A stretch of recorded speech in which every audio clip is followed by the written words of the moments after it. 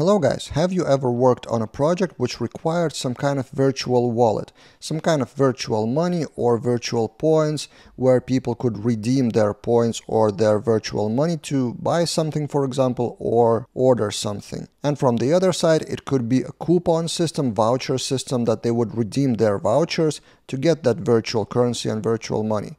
So in this video, I will show you 3 packages how to achieve that. 2 of those packages are related to the Laravel Wallet side. One of them is really simple, other is more complex, and the third is for coupons and vouchers. So first I will show you how it works, and then we'll dive into the code of the packages. So for example, you receive some kind of coupon or voucher in a shop or maybe as a gift card, and then you have those voucher codes in the database table. The value of the voucher is $79, for example. You redeem the code, you save, and then add it to wallet, $79, and you have a history of what was added to your wallet, and now you have $79 in your virtual wallet.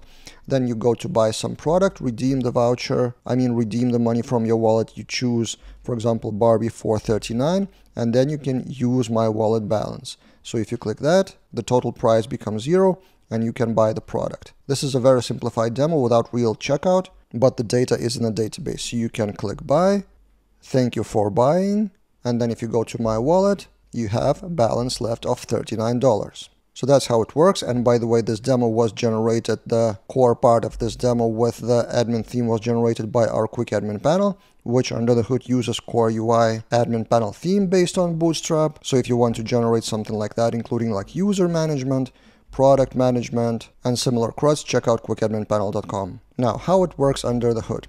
First, I will show you the Couponables package, Laravel Couponables, by Michael Rubel, Laravel certified developer. And it's a pretty simple package to add coupons to your code. So you just require, install, and then you have has coupons in your Laravel model. In my case, it's product model, and I add has coupons here. Then I've generated some coupons in the seeders. So I've generated coupon seeder, which just creates a lot of coupons. And that coupon is a model from the package. So this one. So here's how I generated the vouchers. Or you can use artisan command from that package. And there are a few more features. And then basic operation is to verify the coupon. So whether it's correct or not by code. And then you can redeem it. Also a few more functions like is coupon already used, is expired, so you can check that out as well. Now we go to 2 packages for Laravel Wallet, as I mentioned.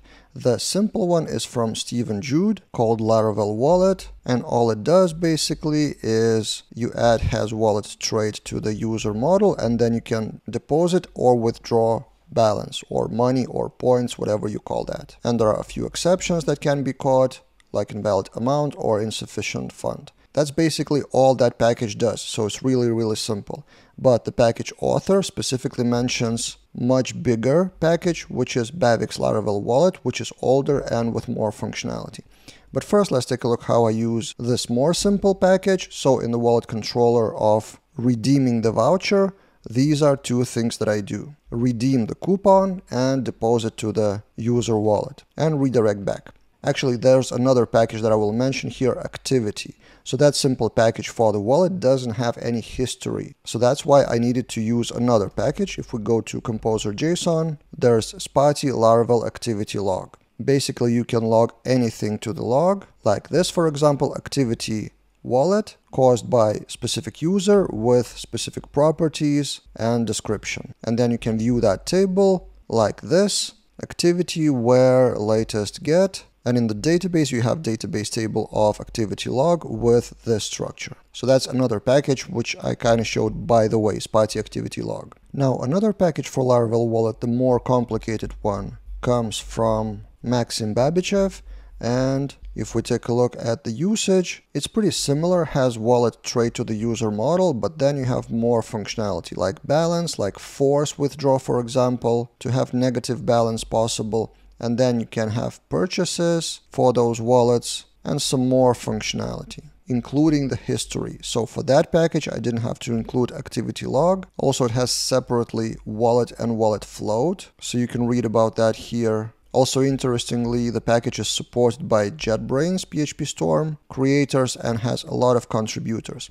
So how does it look in the code? Visually, it's the same, so redeeming the voucher and buying the product, so I won't even show it.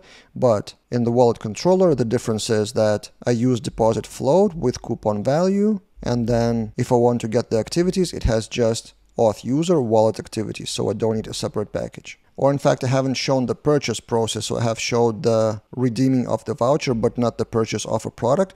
So that is done, by the way, with Laravel Livewire, because it has dynamic capabilities of checkbox use balance or not. So for that, I use Livewire, but it's pretty similar to Laravel controller. If you're not familiar with Livewire, I have a few courses to get you started. So I will link the Livewire course for the beginners in the description of this video. But basically the method is this. I have the balance, I do some calculations with that, and then when someone wants to buy, this package allows me to just withdraw from the balance. So a pretty simple demo project, so I won't even put that on GitHub.